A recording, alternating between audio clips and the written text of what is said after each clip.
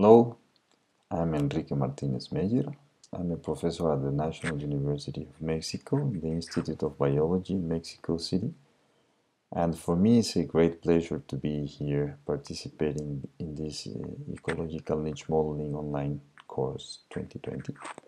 Thank you, Town, for organizing this, and thank you also for having invited me to participate in it.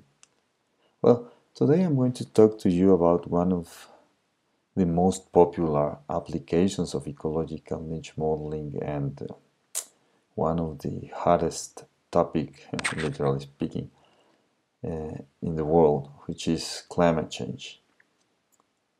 Every month, dozens of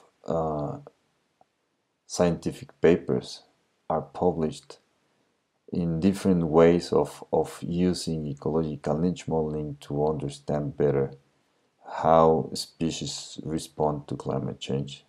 Many of them are future projections to uh, oversee what the potential responses of species could be. Many others are projections to the past to see how species have responded to previous climatic changes. So it's a very active and exciting field, and because it raises so high interest, it's also a lot of, I would say, abuse or misuse of ecological niche models for climate change biology studies.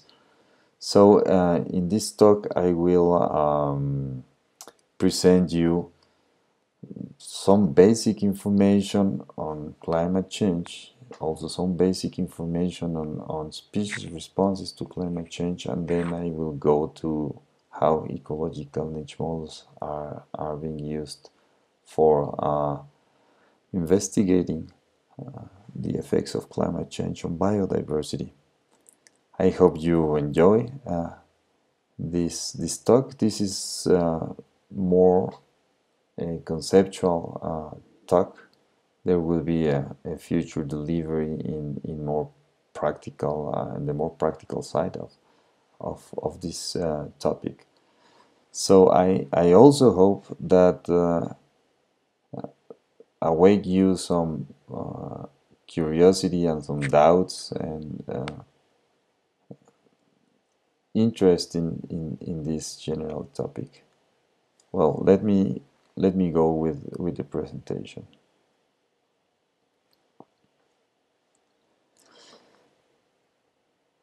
I want to start with very basic concepts in climate change and to understand or explain what is and also what is not climate change.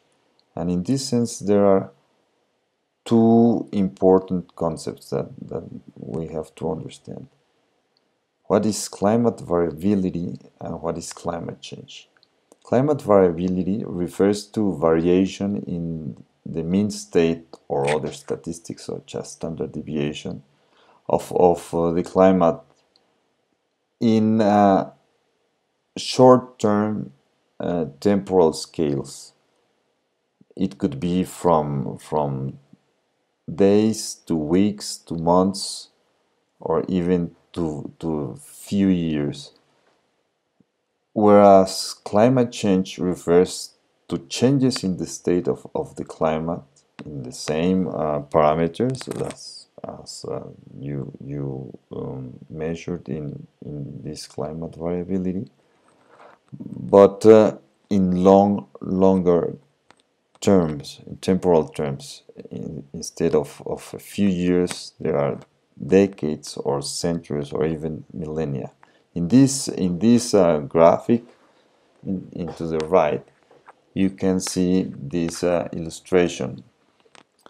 Imagine this is one climatic parameter, let's say temperature, and this is a temporal scale here in the x-axis, and you can see these ups and downs. Let's think that these are years. So 1 year the maximum temperature is here, the highest mean temperature is here, and the next year is low, and then up, and then down, and so forth. Well, you can see some years with very extreme values to the high end or to the low end. And this is like the normal behavior of climate. It's very variable with hot years, with cool years. But this doesn't mean that it's climate change. If we see this, the behavior of this variation in many years, we can draw a line to see how the tendency is. And then if we see changes in this tendency line, we can talk about climate change. So this red line refers to these long-term changes. In this case, you can see that it's an increasing trend. So in this case, if we are talking about mean temperature, we can say that we are looking at a warming trend. Okay. Well, climate is a very, very complex phenomenon. So because it's so variable, it's very difficult to attribute individual extreme events to climate change. It's tempting, for example, nowadays that Australia is having these terrible wildfires, to be sure that this is a consequence of climate change. It's not a direct cause-effect relationship. It's a complex system, so it's not that easy to attribute directly to climate change many of the extreme events that we observe. But if we see this in the long term, for example, this analysis in which we can see that some events have become more frequent in recent years. For example, here, meteorological events in green. You can see these bars represent the frequency, that in the most recent years, these bars are higher, which means that they are more frequent. Same as the hydrological events, these blue bars. You can see that they are larger in the most recent years, which means that because we know that temperature has been rising in the long term, it's a climate change, it's a warming event.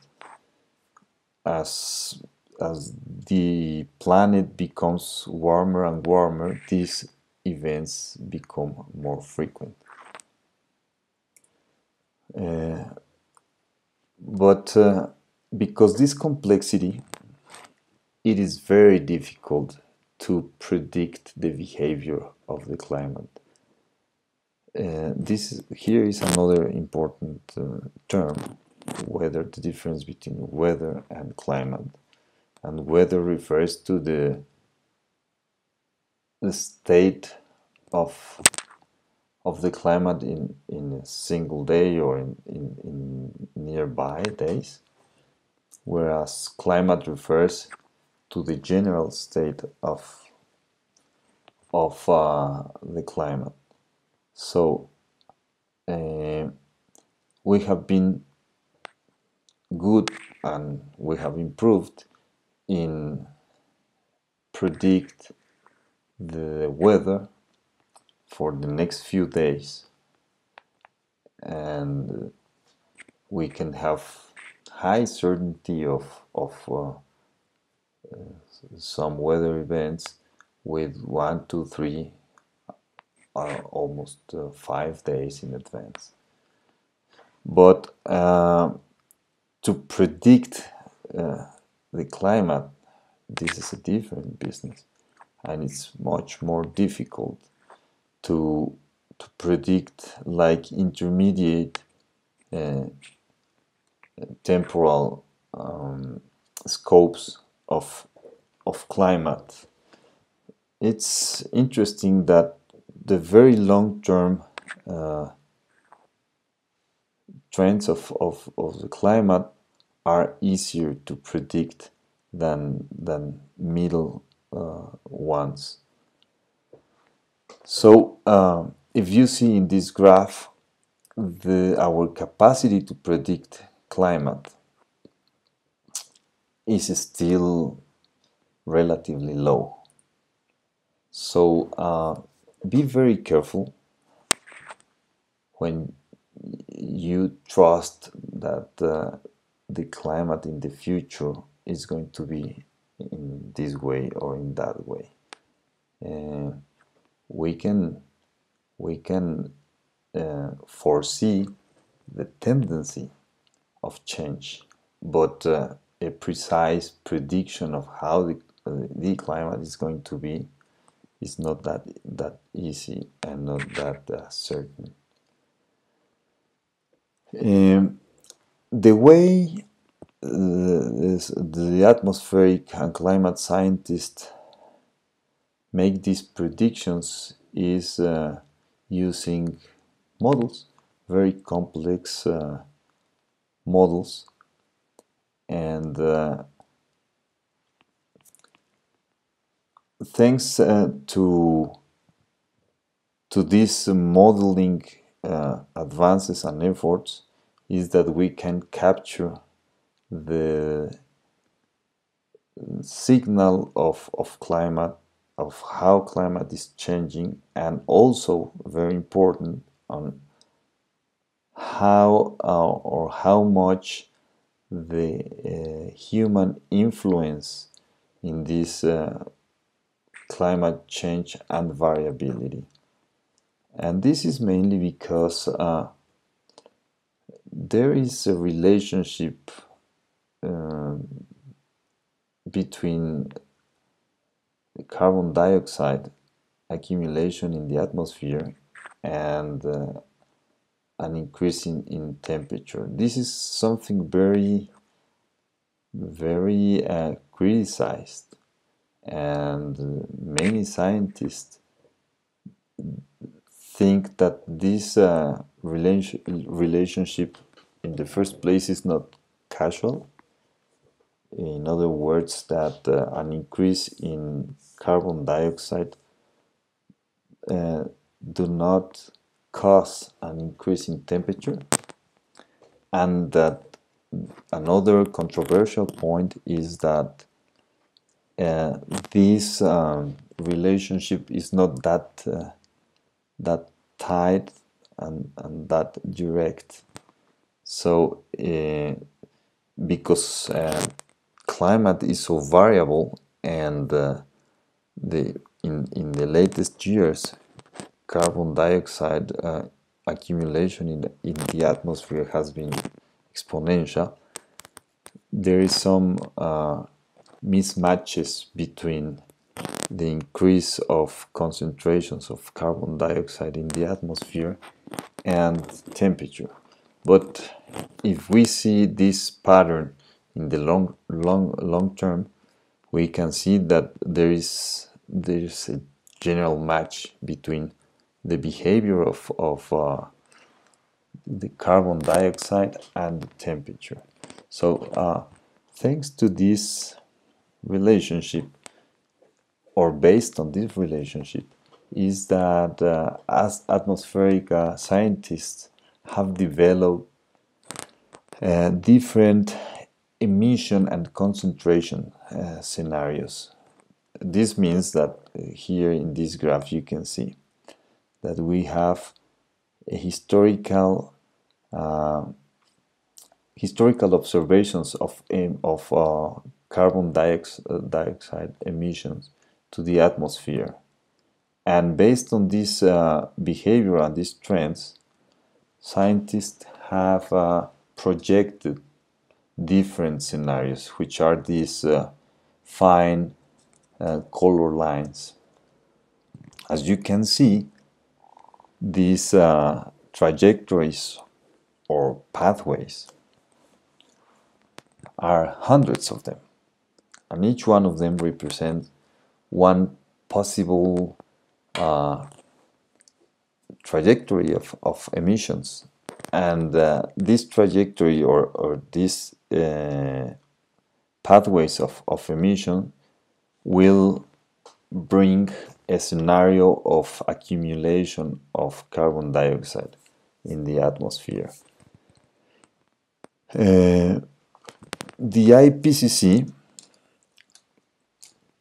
took some representative concentration pathways, the famous RCPs, to represent different views of how the atmosphere would look like at the end of the 21st century. If we continue to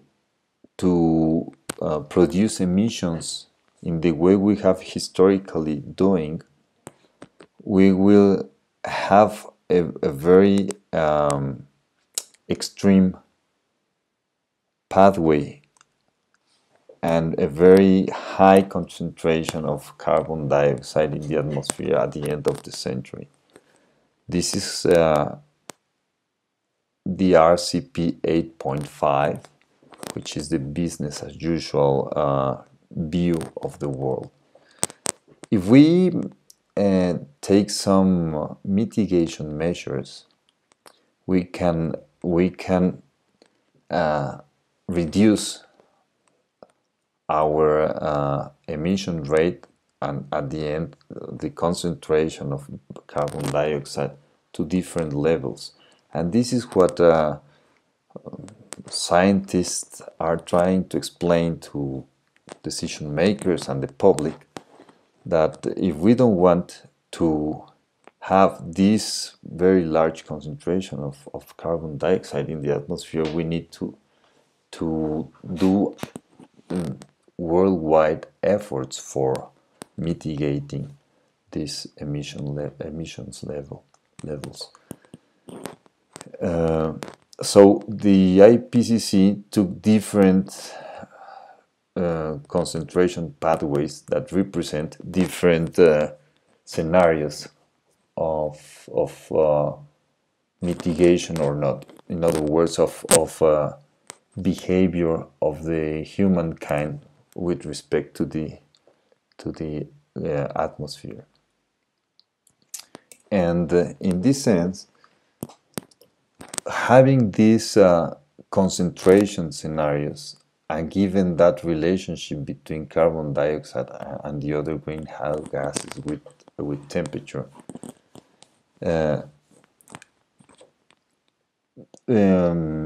climate scientists have developed very complex models that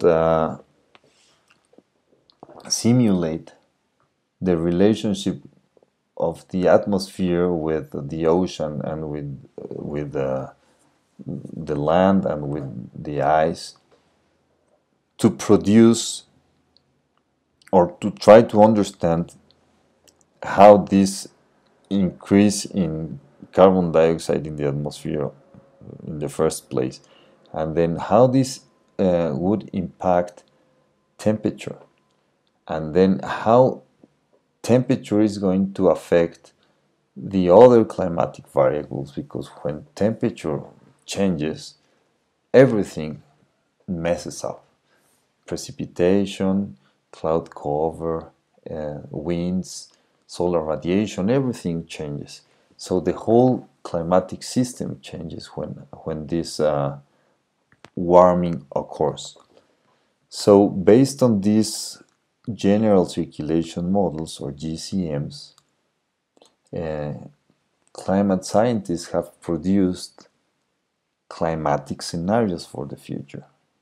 In other words, you can see these maps that represent the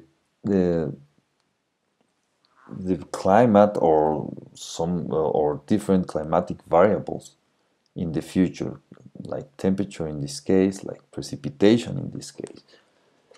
But these scenarios, these climatic scenarios, are tied to the emission scenarios.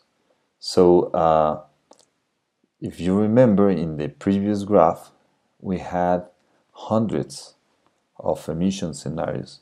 So we have potentially hundreds of climatic scenarios too. So as you can see, this is not something that we really know now. Which one of those potential scenarios will occur in the future? It's something that we don't know. It will depend in the amount of carbon dioxide that accumulates in the atmosphere, and that's a consequence of many complex and twisted social and economical factors. So the main message here is that climate change is a very complex topic, and the outcome of all this complexity is a huge uncertainty on how climate is going to be in the future. That's why I insist that you have to be very careful in believing or trusting these scenarios and the use of these scenarios for assessing climate change impacts in different aspects because of this uncertainty. Okay, so the key lessons for this section is that you have to be very clear that climate projections are not predictions.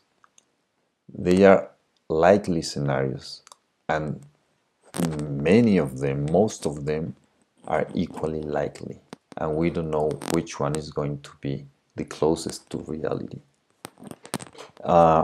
Also, it's important to understand that they represent coarse scale patterns of the climatic variables. And I refer to coarse scale in terms both in spatial scale. It's not fine-grained. It's not. They are not precise in terms of spatial scale, and also they are coarse in terms of the climatic variable per se. It's they model like the generalities of the climatic variables. For example, the mean temperature, or the maximum temperature, or the minimum temperature. But it's very difficult to model extreme events.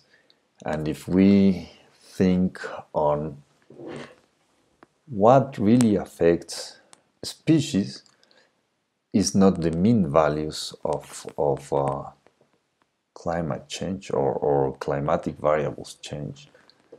It's the extreme values what matters, and those extreme values are the most difficult to capture with these models.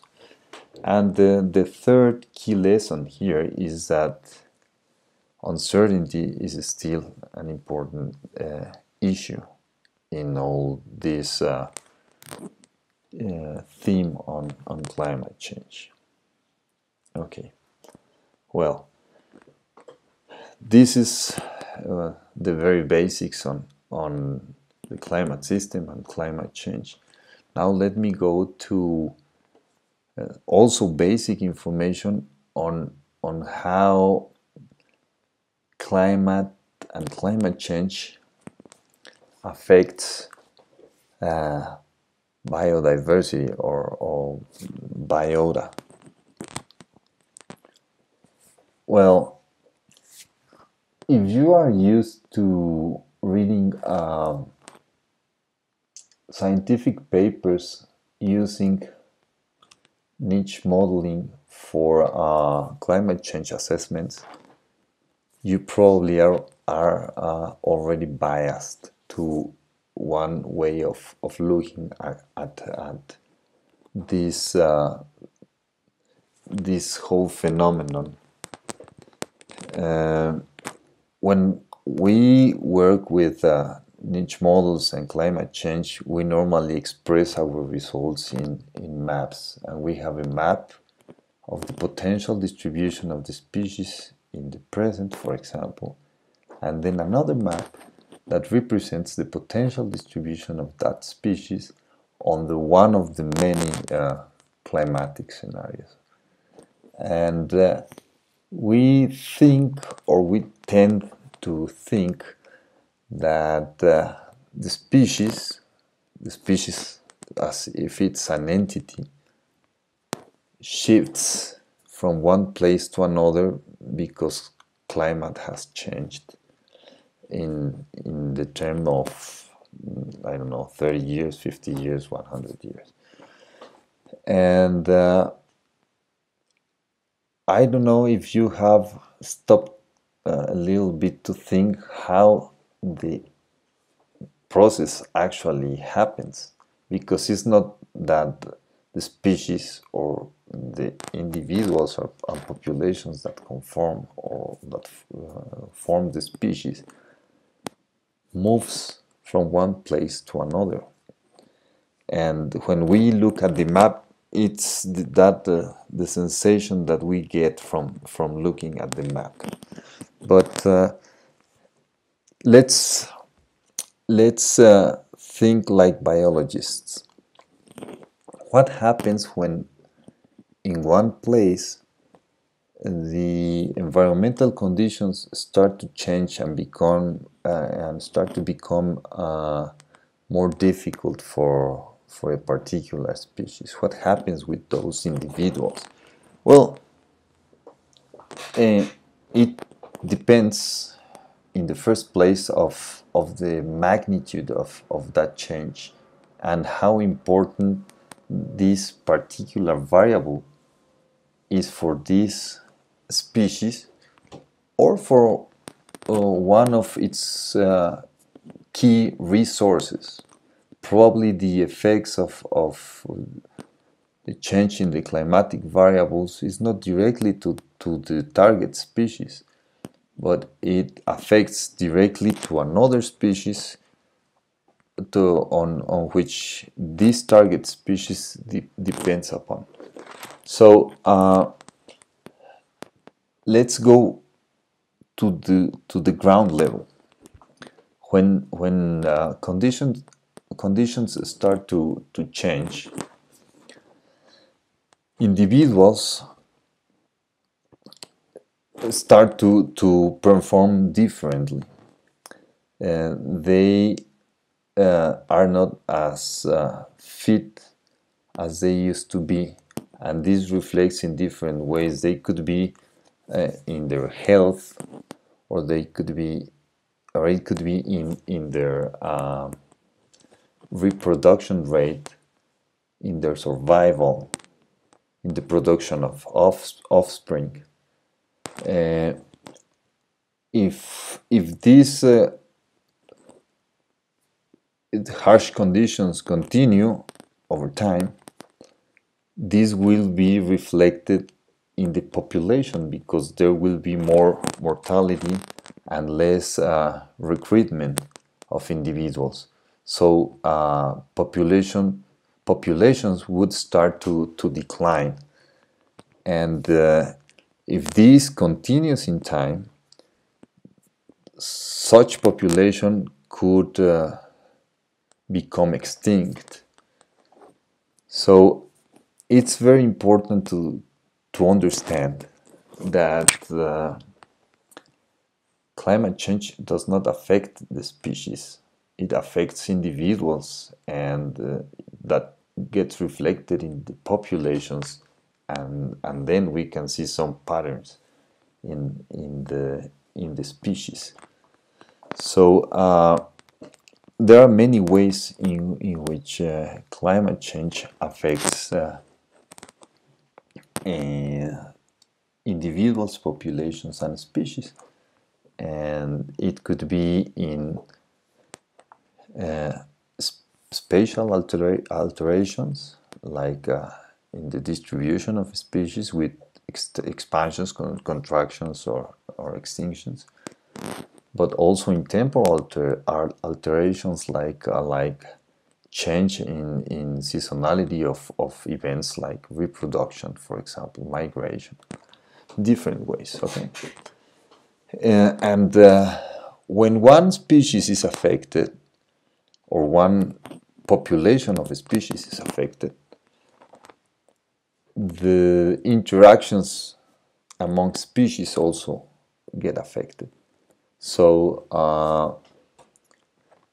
there is all these disruptions in the biotic communities, because the effect on one species, the direct effect of climate in one species, and if this species starts to decline, it will affect all the species that interact with this one, and so on. So when a climate change occurs, there is a huge alteration of the ecological processes that occur in a place. Okay. Well, and how is this process? Okay. Well, normally it happens that in some parts of the distribution of a species, conditions become difficult, and there are some other places in which conditions become more favorable than it used to be. So in those places where conditions are becoming harsh, populations will start to decline, and they may collapse. So there will be local extinctions. You can see in this illustration here that this is called the trailing edge, and those places in which conditions become more favorable for the species, and if the individuals can disperse to those new conditions and they can establish, then they can establish populations, and there would be a shift in the distribution of these species. So this process, or these processes, will produce some geographic patterns that we can identify. One of them could be a range expansion. If conditions become favorable under climatic changes, and individuals can disperse to those favorable conditions, and conditions in the original range did not change too much, or the species has this adaptation capacity, then the species will expand its distribution. That's one possibility. The second possibility is that the species cannot adapt to the new conditions, or is not pre-adapted to those conditions, and it cannot disperse to the new favorable conditions. So this, in the longer term, would reduce the distribution of this species. And if this continues to happen over time, this species could go extinct. This is a second possibility. And the third possibility is that the species has the mobility, the dispersal capacity to move from to the new conditions, and if it cannot adapt to the harsh conditions, it will go extinct in one part of its distribution, but it would colonize another areas. So this would be observed as a range shift. And this is what we can see when we model the distribution or the potential distribution of species, these geographic patterns. But what makes a species to respond in one way or in another way? Well, in the first place is the direction and the magnitude of the environmental change in relation to the niche of the species. So here in this illustration you can see two graphs. Let's say that this is the fundamental niche of a species represented with this ellipse here, and these gray dots is the environmental conditions of temperature and precipitation. When climate changes, what happens is that these gray dots, background dots, the climate where the species lives, move in different directions. In this case, you can see that these low precipitation conditions disappeared,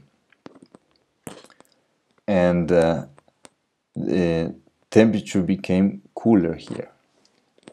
So if you see the relative position of the niche of the species, the circle here, with respect to the climate, you can see that most of the favorable conditions for this species disappeared.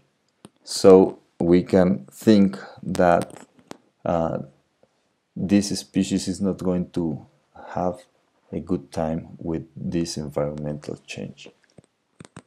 Well, another element that determines how the species will respond to these climatic changes is its capacity to disperse or to colonize these new environments that become favorable. And it's not only a matter of its capacity to disperse. It also has to do with how is the geography in that area, if there are important geographic barriers for their dispersion and things like that. And also the speed of the leading edge and the trailing edge are different. For some species they are good dispersers, and colonization is faster than the extinction process, and for others is the other way around. So it's not there's not a general rule that the leading edge is slower or faster. Okay, well, the key lessons regarding this brief introduction or reminder of climate change biology is that the responses of the species to climate change is also a very complex process that produces different patterns, geographic patterns. And this response depends on the intrinsic characteristics of the species, such as their dispersal capacity and the reproduction rate and things like that, and the direction and magnitude of the environmental change, the characteristics of the geographic and the environmental space, and also the community of the biotic interactions with other species may reduce the possibilities of species to occupy new spaces, or can accelerate the process of local extinction when important species that interact with are strongly affected by climatic changes. So as you can see, there are many angles for the responses of species to these climatic changes. Okay. Well,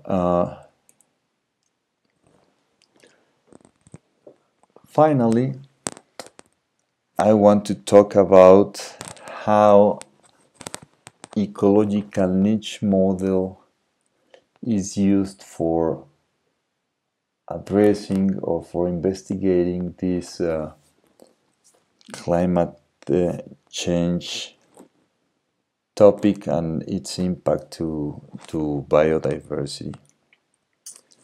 Well, I'm sure many of you that are participating in this course have some experience with modeling. Probably many of you don't, and many of you have, for sure, some experience with using niche models for climate change studies. So I'm going to refresh you what is the very basic process of modeling distributions, potential distributions, and niches in the face of climate change. We start here. We have a collection of occurrence records for one species, and a collection of environmental variables that we know or that we suspect are important to determine the potential distribution or conform the axis of the ecological niche of this species. And we have another collection of the same variables, but for a different climatic scenario. This could be a future climate scenario, like in this example, but it could also be a past climatic scenario. So what we do is that we model in the present time, or in the same time that we have our collection of points and environmental variables, to characterize in the best way possible the ecological niche of the species. Well, here, be careful, because I have seen many times for beginners that because they are interested in looking at how climate change could affect the distribution of species in the future, use this collection of points with these future climatic scenarios, and that's a big mistake, okay? So never do that. There is another basic rule here. when you model for projecting the niche model to a different scenario, climatic scenario, you never have to use the altitude as one of these environmental variables.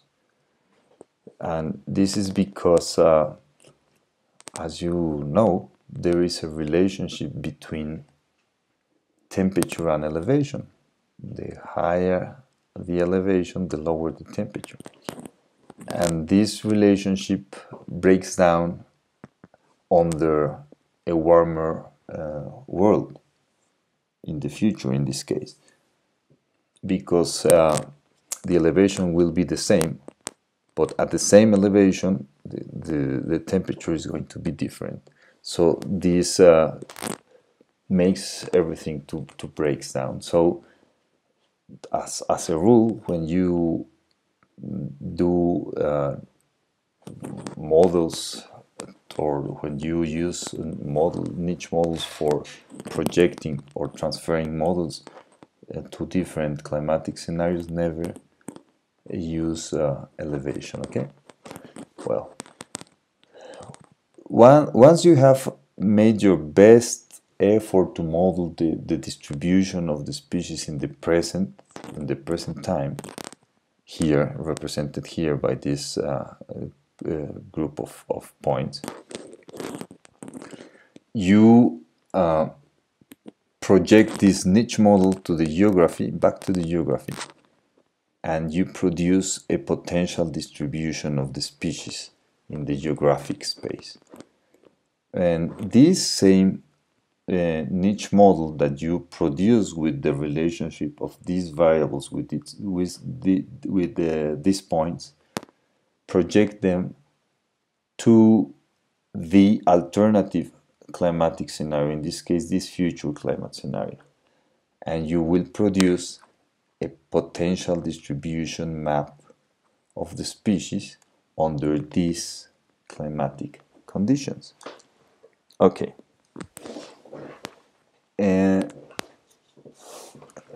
It is very common to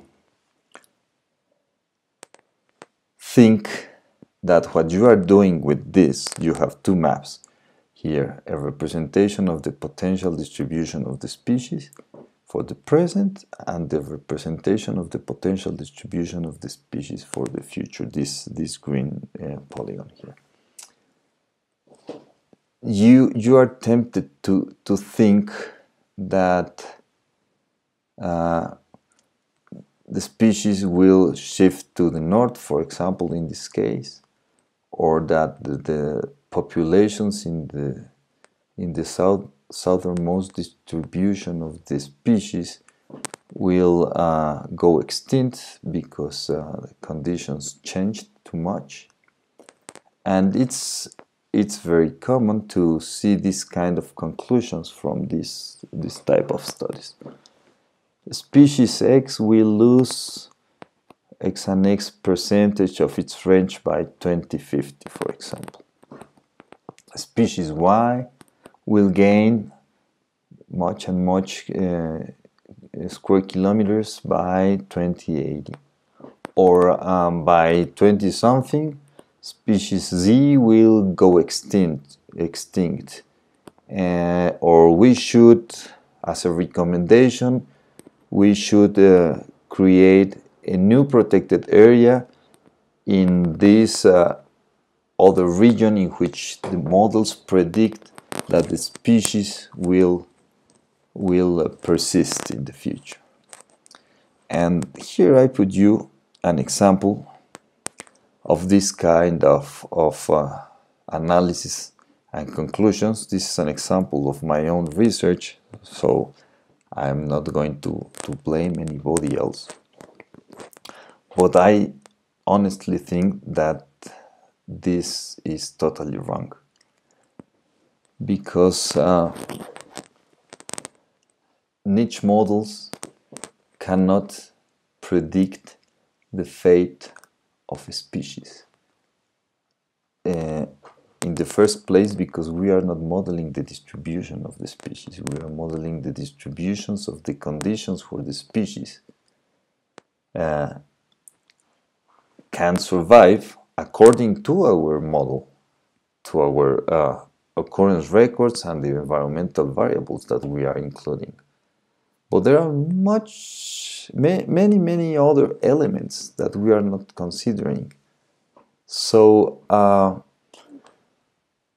it is very risky to draw such conclusions from an analysis like this. I'm convinced that niche models don't have this capacity, and this is what we overreact or oversell the capacities of niche models. Well, we need to understand what these capacities are. What are the riches of this approach, and what are its limitations? So let's start with the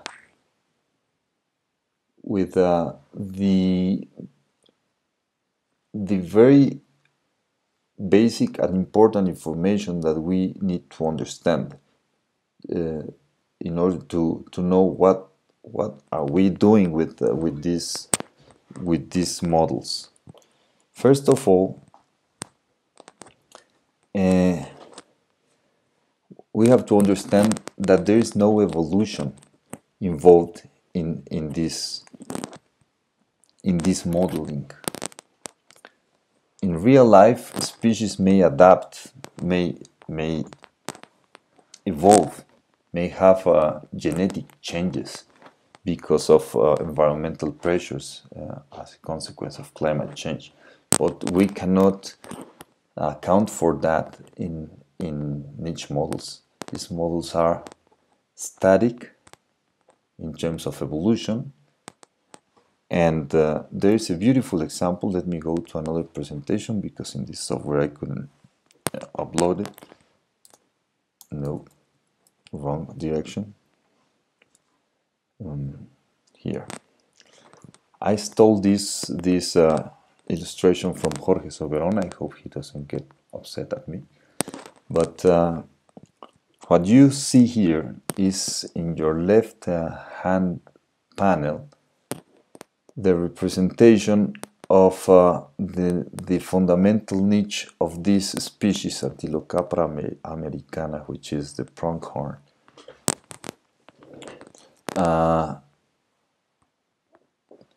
You see in here in blue or purple an ellipse here that represents the niche of this species. You see in yellow the available environments within the fundamental niche of this species. And in black you can see the combination of these three environmental variables here as they change through time. So this is a simulation of an environmental change, a climate change. This is minimum temperature, this is maximum temperature, and this is precipitation. A long time. It doesn't really matter in this case if it's from the past to the present or from the present to the future. The idea here is to illustrate that what changes is climate, whereas the ecological niche of the species remains fixed, and how this is reflected in the geography.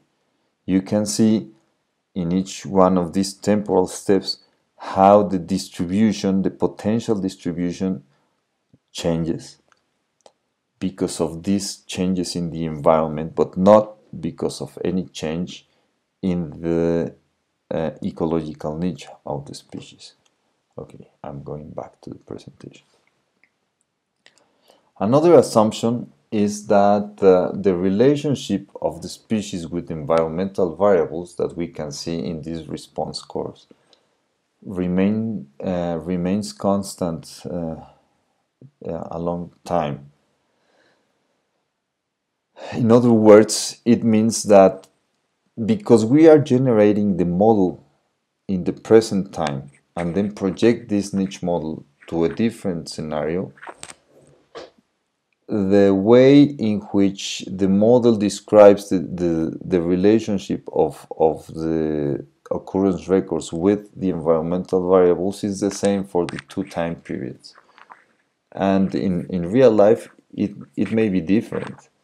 When there is interaction between the variables that changes in a climatic change, and these interactions between the variables and how the species respond to these changes is something that is not considered in this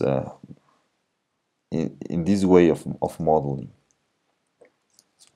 So this brings several limitations of the niche models to anticipate climate change impacts to biodiversity. In the first place, well, niche modeling is a static approach, and we want to model a dynamic process.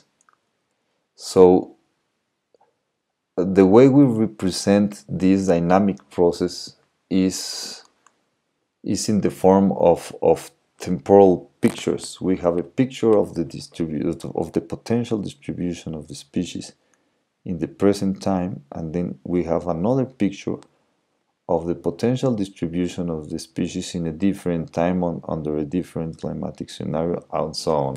We can have several of those. But we do not understand, or we do not explain the process behind these differences between one picture and the other picture. And this is not a capability of this type of models, of these correlative models. We need a different type of models, mechanistic models or process-based models, which can handle information that explains how the species respond to these environmental changes. Second, the biotic interactions are not taken into account generally.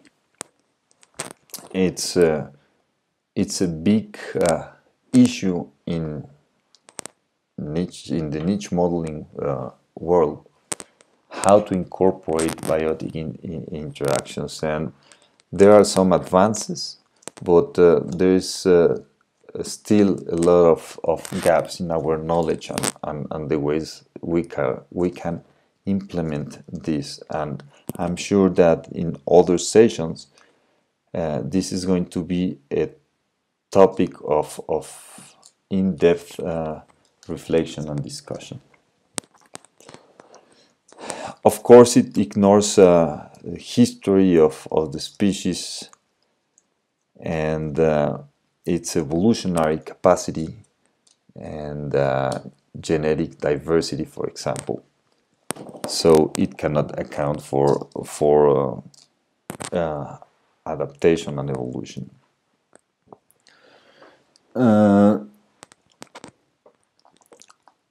There is this important issue on validation. When we make projections to the future,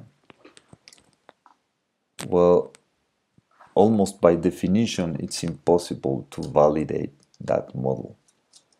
We don't know if the potential distribution that we are obtaining for 2050 or 2080, it's going to be like that in reality. And we will have to wait 30 years or 50 years from now to know that. Of course, that makes no sense. But it is very important to figure out some way of if not validating the results, to have an idea if the results that we are obtaining are sensible, make some sense. And in this case, there are different strategies to do so. I will explain you briefly one of them, and this is part of a study that of one of my students that it's we already sent this for publication and it's in the process. We don't know when this is going to be out, but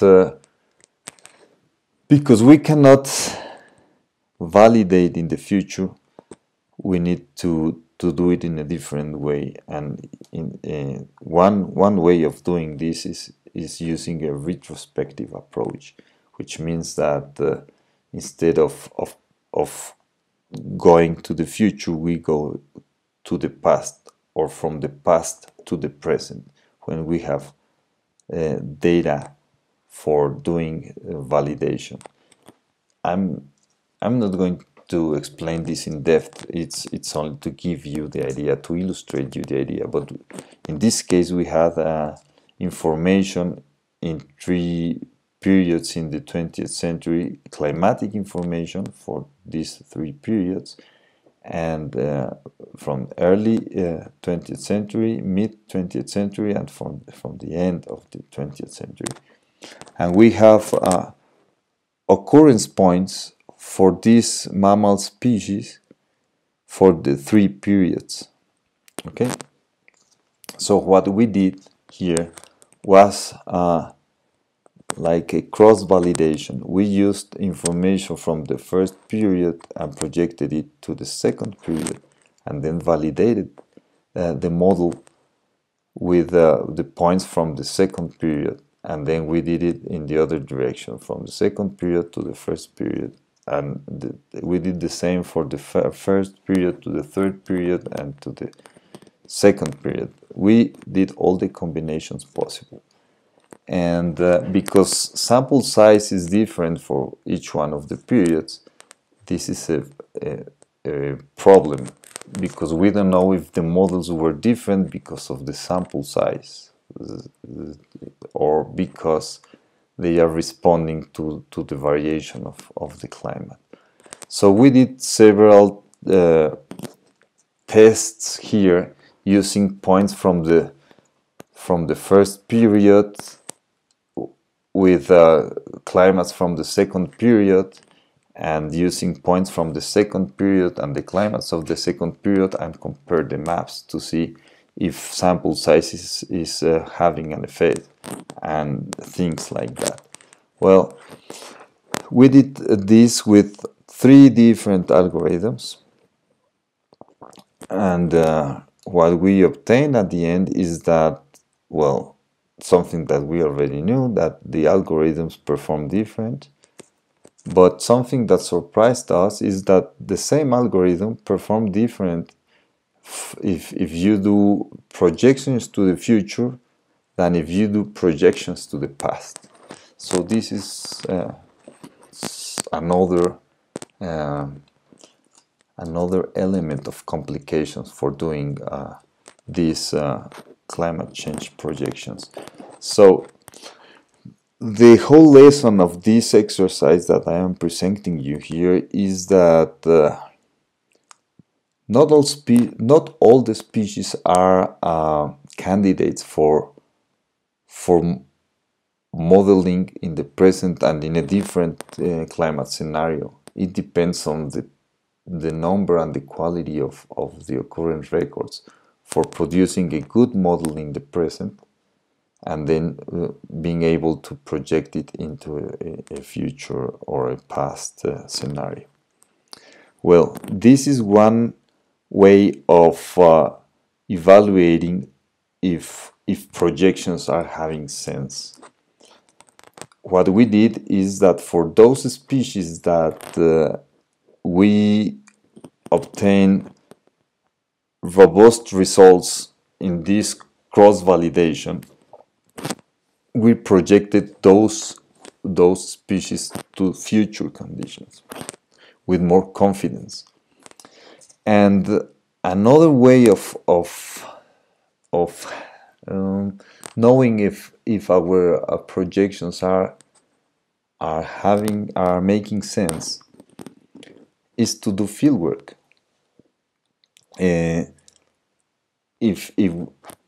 you have areas in which you expect that the species is going to have a bad time, and some other areas in which you expect that the species is going to do fine, you can go and measure some traits of the species. It could be abundance, it could be fitness, it could be something that reflects if the individuals in that population is happy or is not happy. And that's another way of evaluating if projections are good or are making sense, at least. Then there is another, let me go back, if I can go back. Yeah, there is another limitation, a very important limitation of this ecological niche modeling approach to anticipate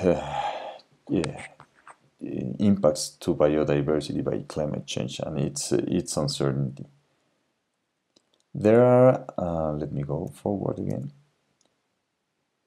different sources of uncertainty that make difficult to believe that the results are precise in different ways. Let me explain myself.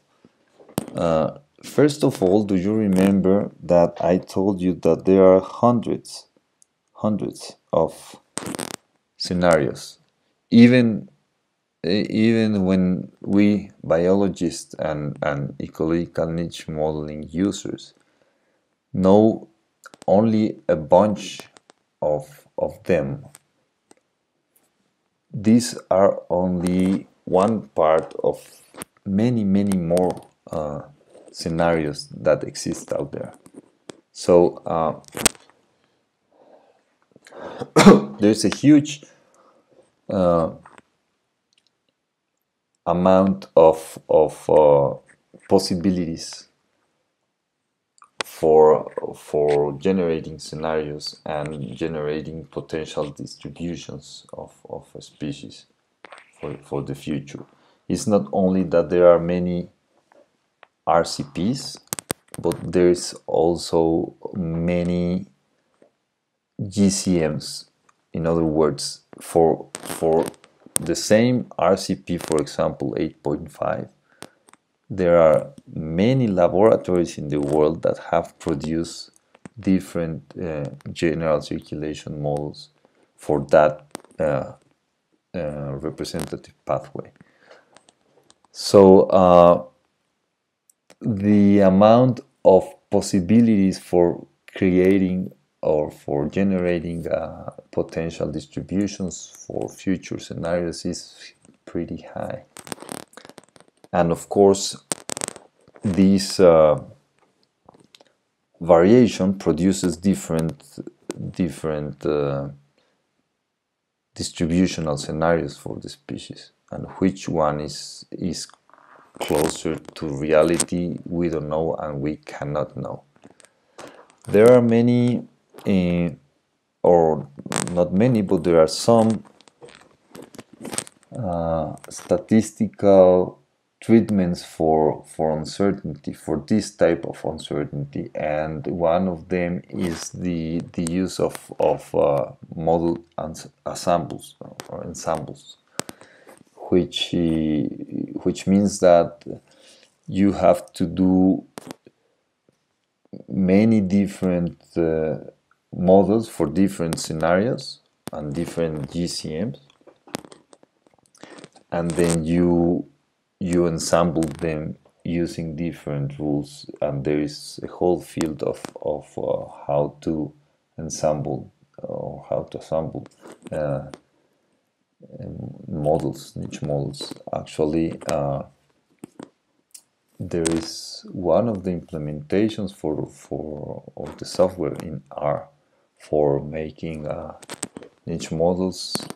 It's inspired in this whole idea of making scenarios. It's called Bioensembles by Miguel Araújo, and Biomode, it's also another one that it's very strong in this scenario building, and this was made by W3T1. Well, another source of uncertainty is these many algorithms that we use for generating niche models. The most popular one is Maxent, but there are many other algorithms that have been used and are used for generating models. And this illustration shows you how these algorithms may produce very different results for the same set of data, for the same species, under the same climatic scenarios. The only thing that we varied here in this exercise was the algorithm, and you can see that when we used a GLIM, the potential distribution for the species in the future showed an expansion, whereas when we used a genetic algorithm here, it showed the opposite behavior. Instead of expanding its distribution, its actual distribution, which is this one, it reduced its distribution.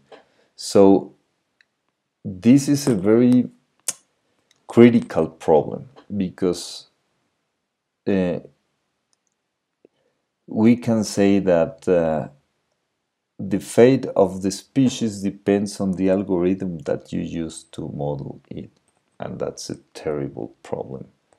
So we have an idea of why this is occurring, but it's important that you know that depending on the algorithm that you use, your results are going to be different. And here says 2, but it's 3. Another source of uncertainty is what it's called the non-analog climates, which that means that let's say that in the future, because temperature is increasing and precipitation and the other climatic variables are being altered,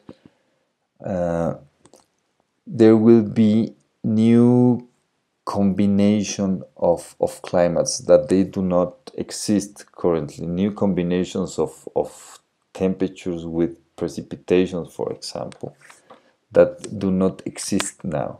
So how can we know if a species is going to tolerate these new combinations if there is no way to calibrate that in the present? That's the problem of the non-analog climates. And not only how the species is going to respond to non-analog climates, but also how the algorithms handle this problem. And well, it depends on the way it is programmed.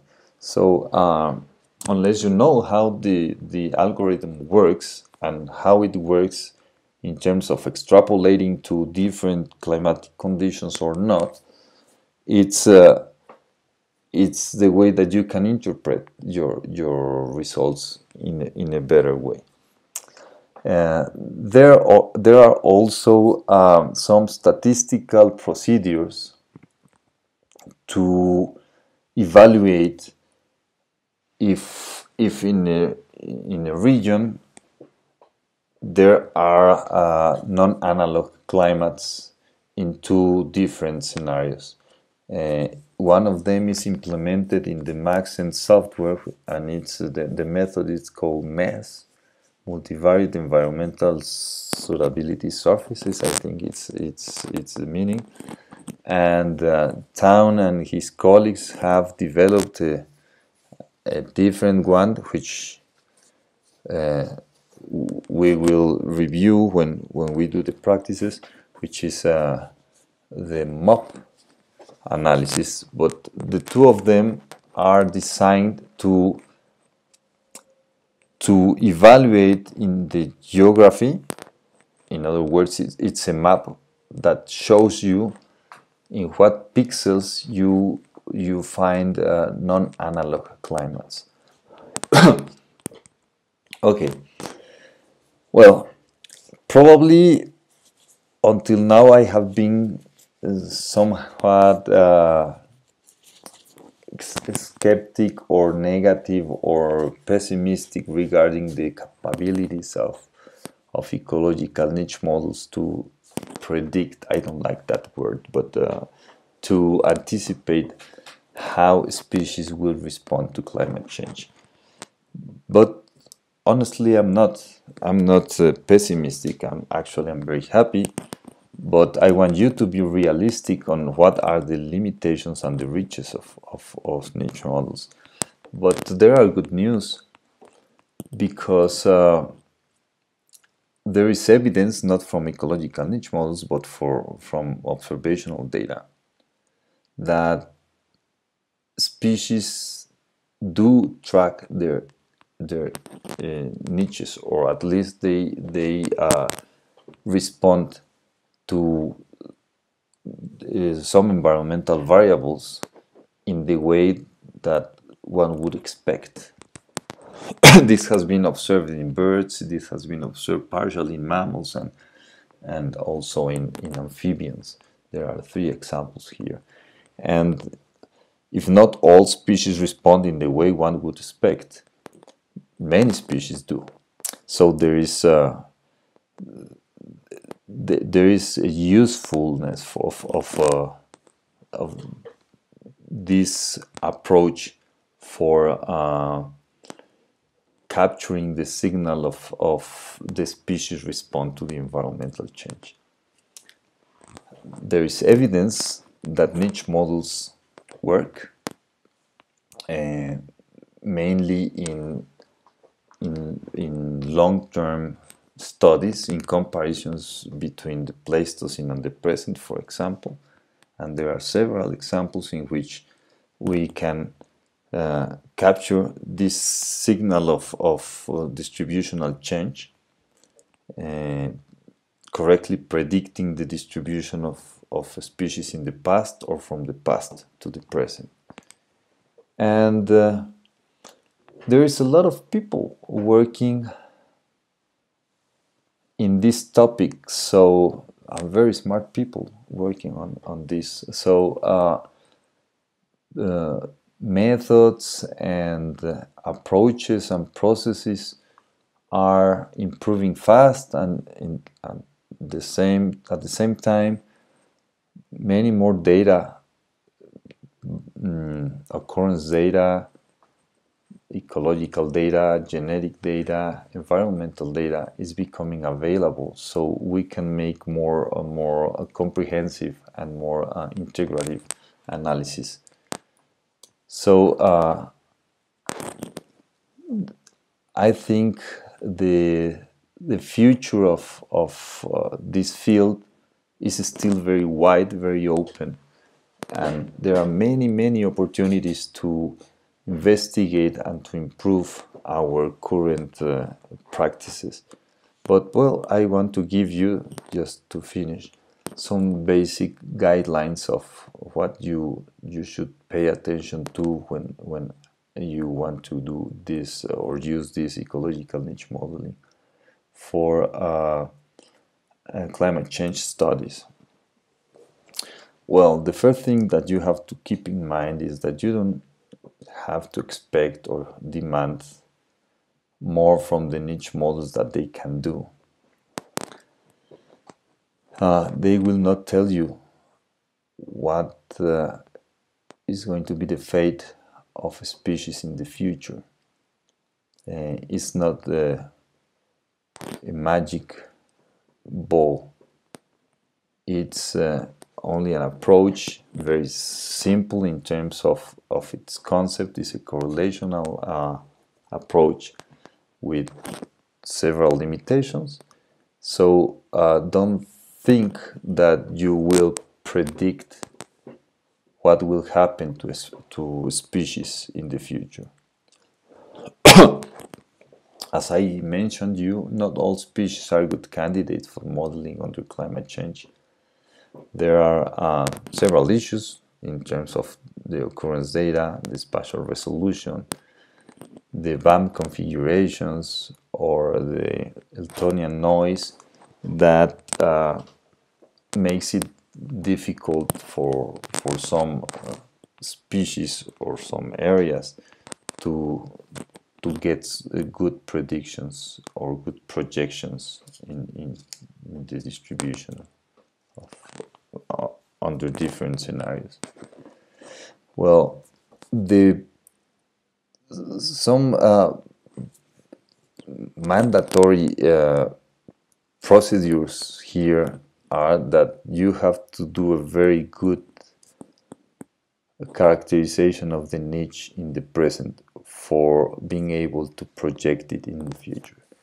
If you cannot get a good model for the present, don't even try to project it to another environmental scenario or another climatic scenario, to the future or to the past, because all the small errors and deficiencies of the niche models when you produce them in the present get exacerbated when you project them into the future.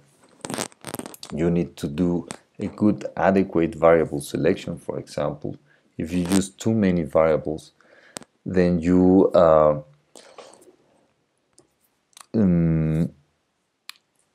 let me think how can I explain this. You are artificially creating many environmental combinations that will be difficult to find in a future scenario, for example. So what you will see is normally a reduction of the potential distribution of the species, which is an artifact, a methodological artifact, and is not part of the response of the species, for example. So you need to do a very robust calibration with a rigorous validation in the present in order to be able to project it to the different scenario. You need to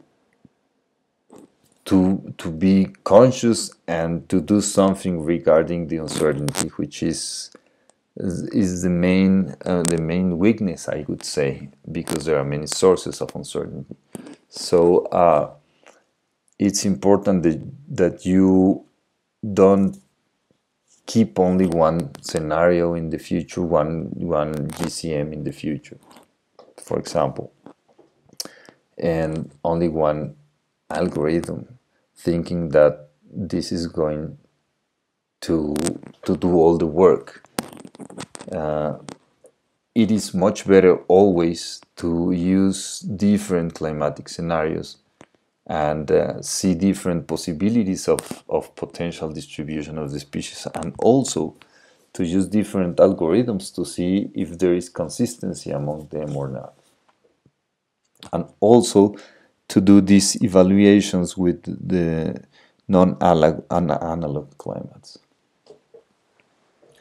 And finally, try to do some type of validation of your transferences. For the past, you can use fossil records, or it depends if it's a long-term study, or if it's the recent past, you can use old occurrences or genetic information, for example.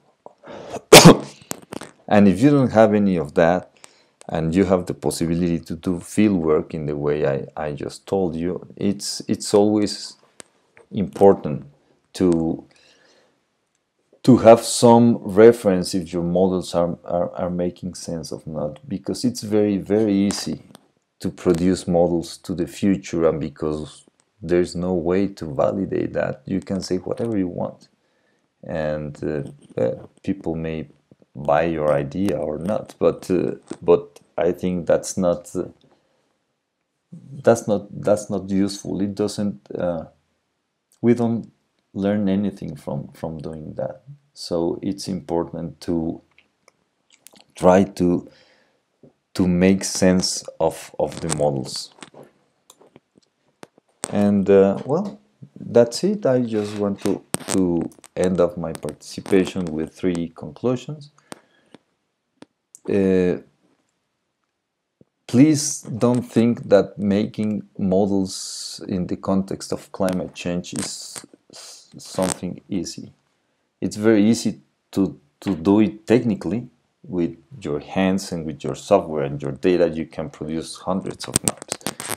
But that's not the point. The point is to think what you are doing and what you are getting from doing in the way you did your processes. So you need not only to be capable with the techniques, you have to be knowledgeable about your system that you are studying, the species that you are studying, the interactions that such species has with another species, and if you can incorporate that into the modeling or after the modeling is in a post-processing. You have to know some basic ecology of your species, some demography, or some dispersal capacities, for example. You have to know very well your data.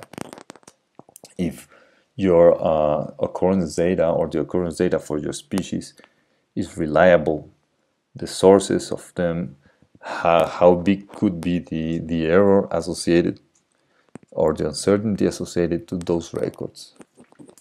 And